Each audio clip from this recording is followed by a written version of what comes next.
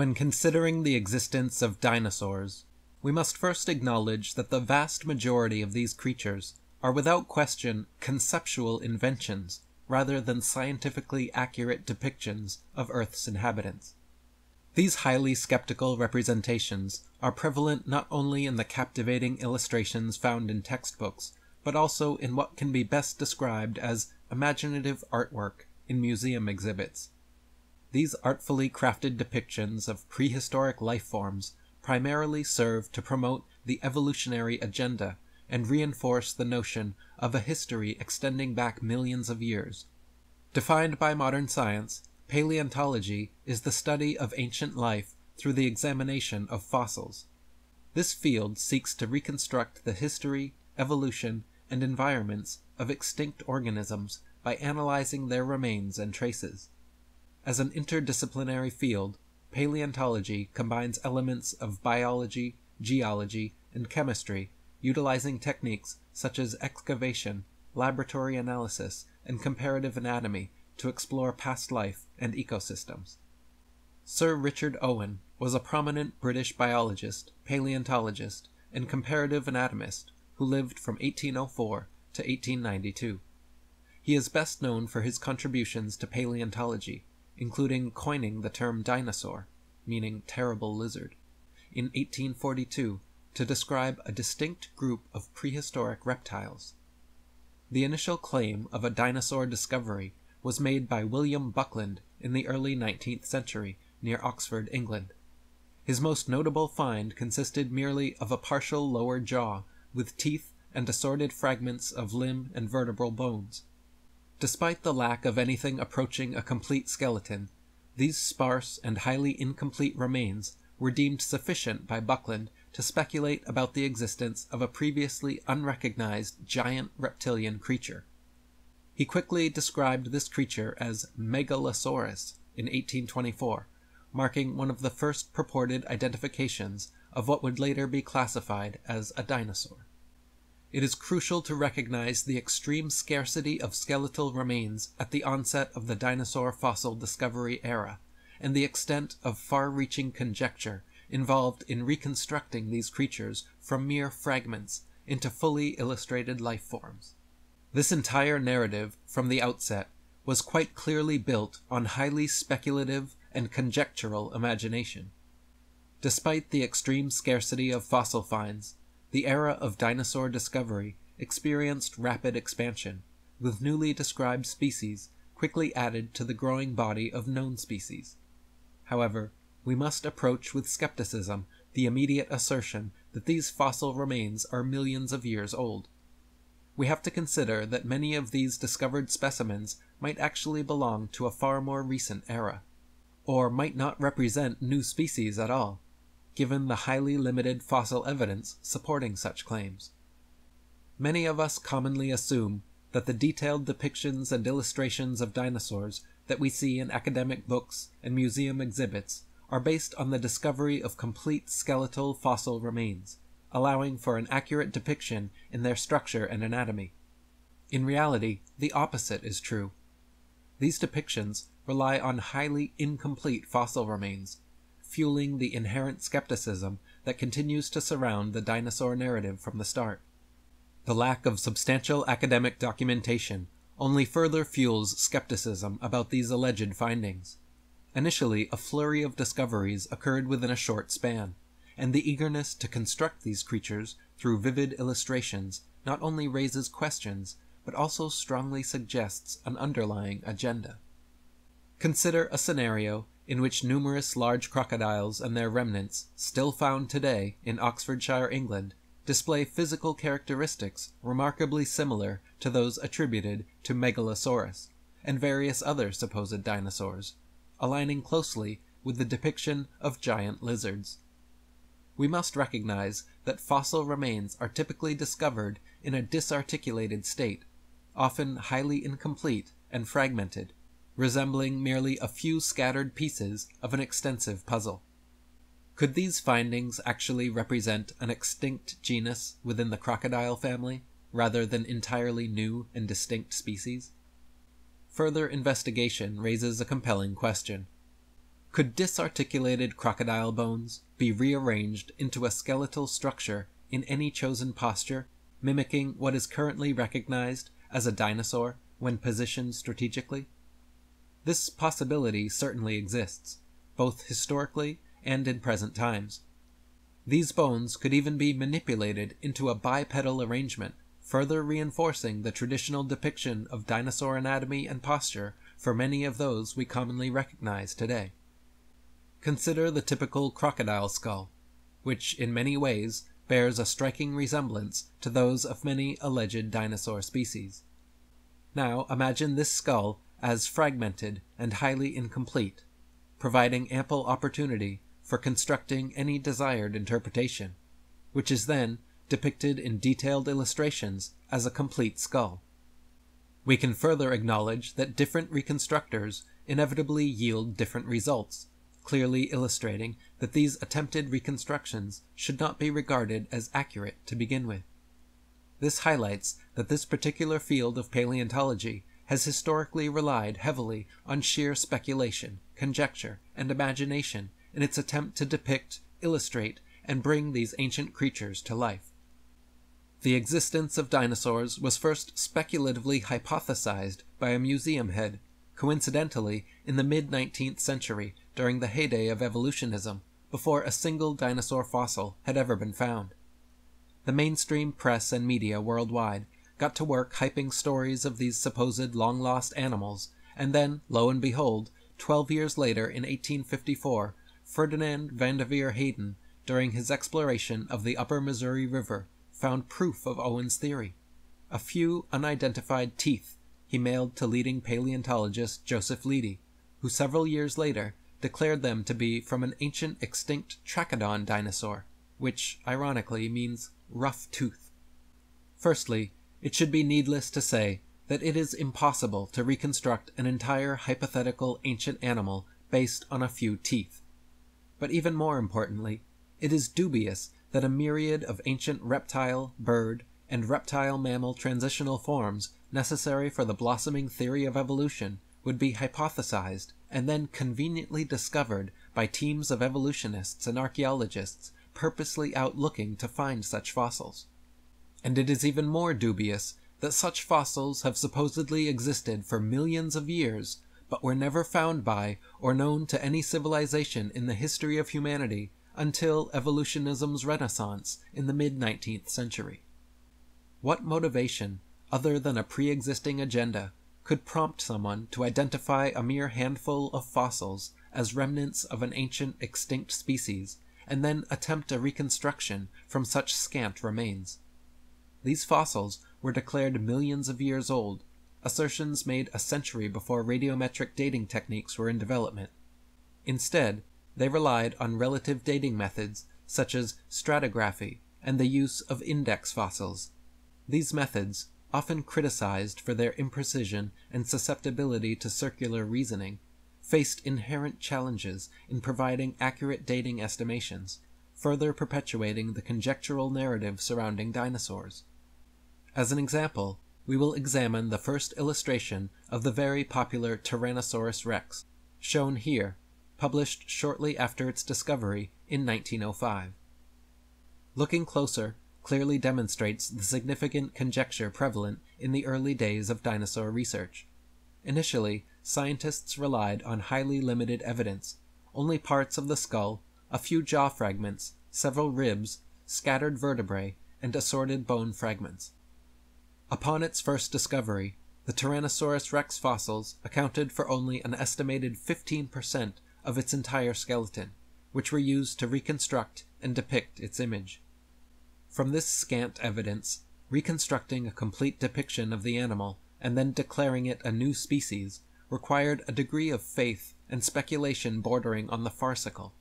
Most notably, the absence of arms and legs among the discovered fossils raises critical questions about the far-reaching assumption that this creature was bipedal. Interestingly, the minimal changes in the depiction of the Tyrannosaurus rex from its original 1905 illustration up to modern day, despite numerous subsequent fossil discoveries, challenge the likelihood that such speculative interpretations could have been so accurate on the first attempt. This scenario underscores the need for caution and critical evaluation in paleontological interpretations, especially when based on such highly incomplete data. Given that the original depictions were based solely on imaginative interpretations of so few fossils discovered, it is surprising how little they have evolved into more accurate representations, despite the continual discovery of alleged new fossils. David Wozni, an American writer, said, "Why were there no discoveries by Native Americans in all the years previous when they roamed the American continents? There is no belief in dinosaurs in the Native American religion or tradition. For that matter, why were there no discoveries prior to the 19th century in any part of the world? According to the World Book Encyclopedia, before the 1800s, no one ever knew that dinosaurs ever existed.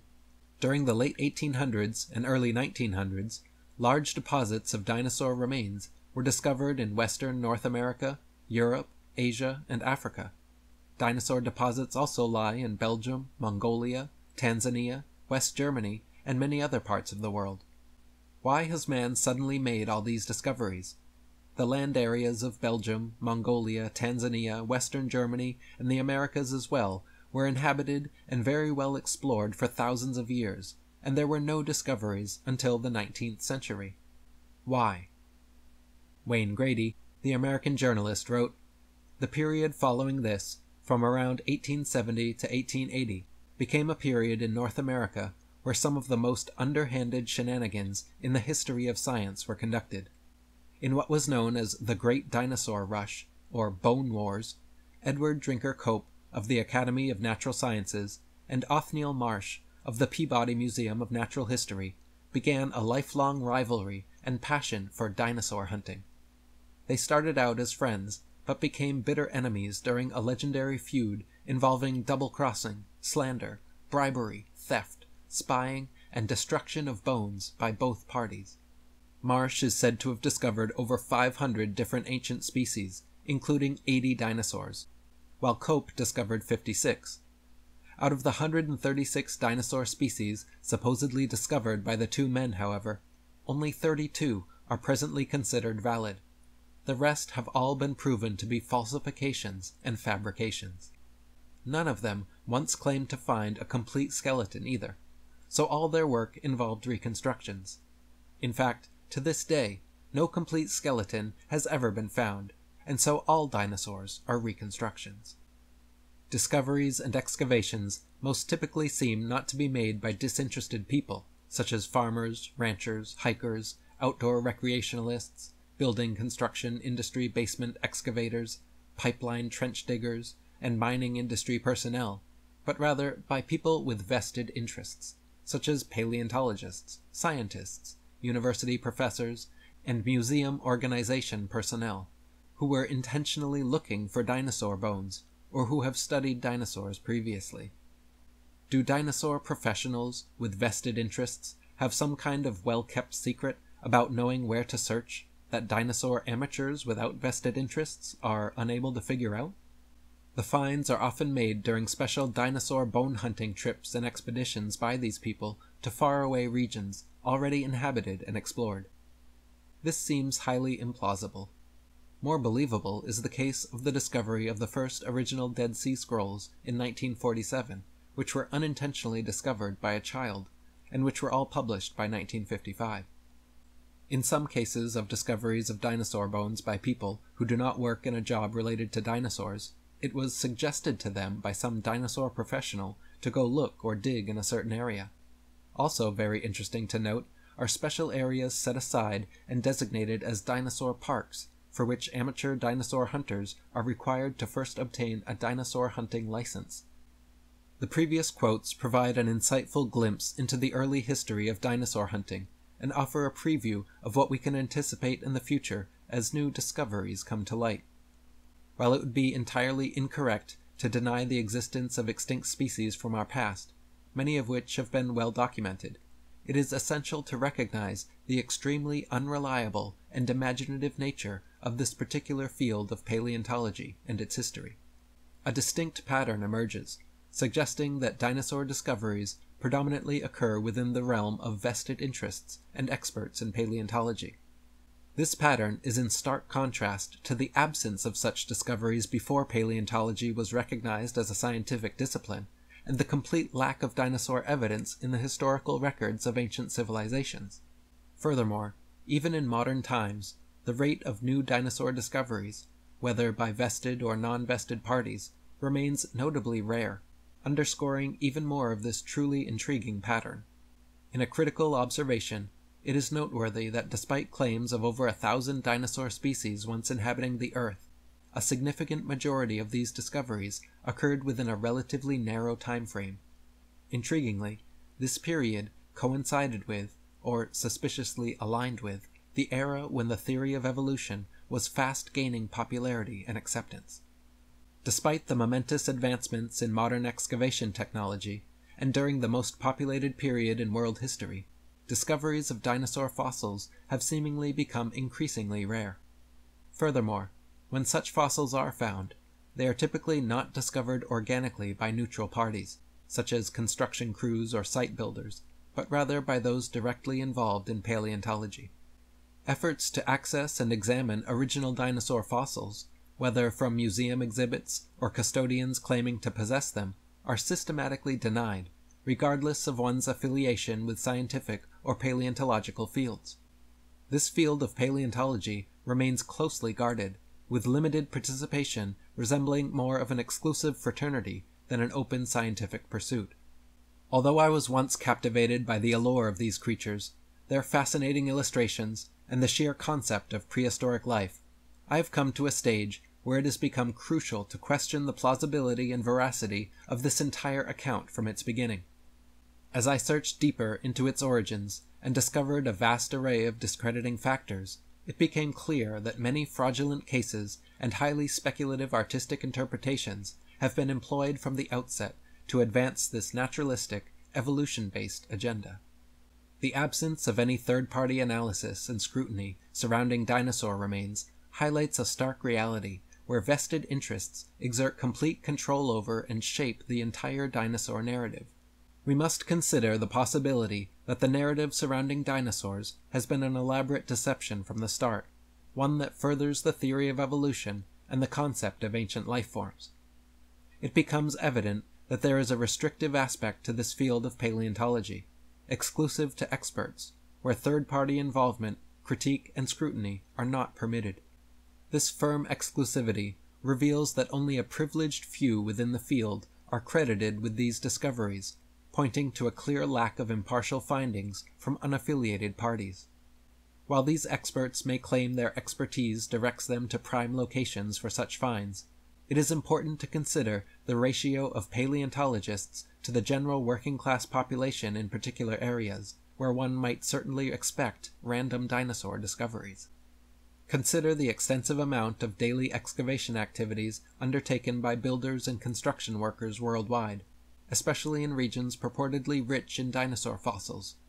We find ourselves in the most populated era in world history, equipped with an abundance of massive earth-moving equipment that surpasses anything seen in prior history.